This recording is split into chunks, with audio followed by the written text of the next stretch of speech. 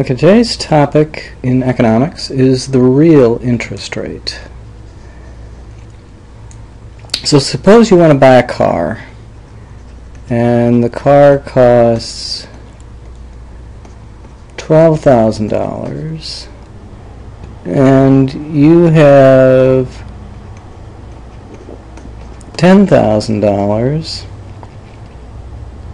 but you can put it in the bank and earn 20% interest.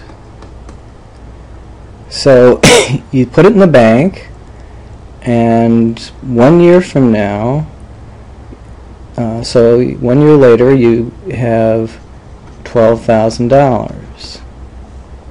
So that's 1 year later. But then, whoopsies, the car now costs $11,000. So, or sorry, it costs, not 11, cost $13,200. That is, it's gone up by 10%. So the car now costs $13,200, and you only have $12,000, so you can't buy the car. So what happened is that you didn't factor in inflation in thinking about what the real rate of interest would be. And so we factor in inflation by saying that the real rate of interest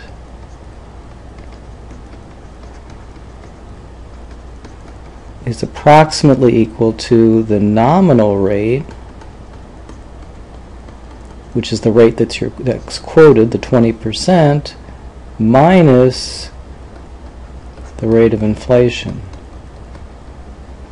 So that's what you really earned. You didn't earn 20% really. You earned 20% minus the 10% appreciation. So you more or less you got your 20% from the bank, but then you lost your 10% from inflation, and so you only got 10% in what's called real terms, the real interest rate. So what you want to do, so next time you wouldn't be fooled like that, and I'm going to put this equation in symbols. R will be the real interest rate, I will be the nominal interest rate, and since you're not going to be fooled next time you're going to try to anticipate how much inflation there's going to be, and we call that pi e. Pi for inflation, e for expectations. So this is expected, that's where the e comes from, inflation. So this real interest rate matters when you're saving for something or when you're borrowing, because if you borrow and there's a lot, it turns out there's going to be a lot of inflation, then in some sense it's cheaper to borrow. You'll be paying back in cheaper dollars. The asset that you buy will have appreciated. So you'll focus on this real interest rate. And I want to put that in our loanable funds diagram. So we have loanable funds. And so what we should have on this axis is I minus pi e, so the real interest rate. So we're now focused on the real interest rate. So I minus pi e and r are the same thing, and we have a demand for loanable funds and a supply of loanable funds. So if you're supplying loanable funds, if you're thinking of putting money into a savings account, like somebody who's saving for a car, you're going to look for a real return, the difference between the nominal interest rate and expected inflation. And if you're demanding loanable funds, if you're going to borrow money to buy a house, or you're a business, you're going to borrow money to buy equipment, again you're going to be looking at the real interest rate. And if the real interest rate is spectacularly low or negative, which it can conceivably be, you're going to really have a big buy now pay attitude, and you're not going to want to save much, so that with a low real interest rate the desire for savings would be low, the demand for savings would be high. Of course, if we're in a reasonable market, the real interest rate will be kept at a high level, at a level that's closer to here than something closer to zero or negative.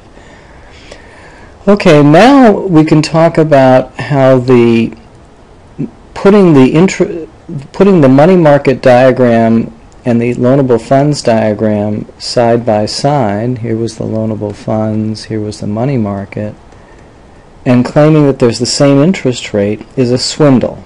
Okay, it's a swindle to say that this interest rate and this interest rate is the same, because in the money market diagram it's still the nominal interest rate. So you have money supply and you have money demand, but money demand depends on the nominal interest rate. Why? Because the amount by which your currency loses value relative to other things is the nominal interest rate. So if it is a big waste for me to keep a lot of cash in the drawer at home if the nominal interest rate is 20% and I could be earning 20%, and that's true whether inflation expectations are 15% or 0. It doesn't matter about inflation expectations. Keeping cash in the drawer is a big waste if the nominal interest rate is high. So what we ought to be doing is not having the same interest rate, but if we go across, in some sense the difference between here and here should be inflation expectations. So here we have the real interest rate, and then we go up by the amount of inflation expected inflation to get to the nominal interest rate, and that should be the real relationship between the loanable funds diagram and the money market diagram. Finally, just as a matter of historical interest, the relationship that R equals I minus pi E, that is the real interest rate equals the nominal interest rate minus expected inflation, is known as the Fisher equation.